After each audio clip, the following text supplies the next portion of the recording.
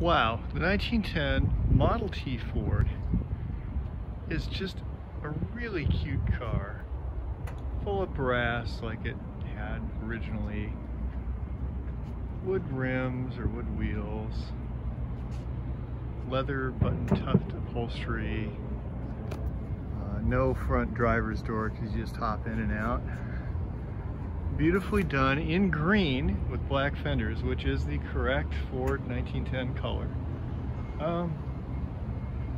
And just a fun car. It has a starter and it has Rocky Mountain brakes and a Ruxtol high-speed axle.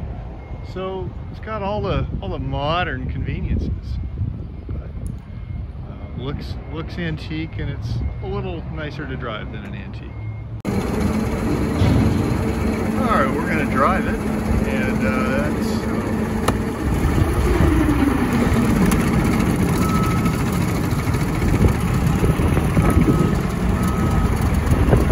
round it up.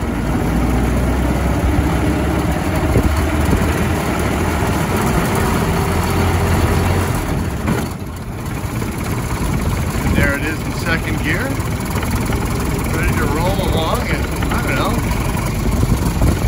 5 miles an hour, or some rocket ship-like speed.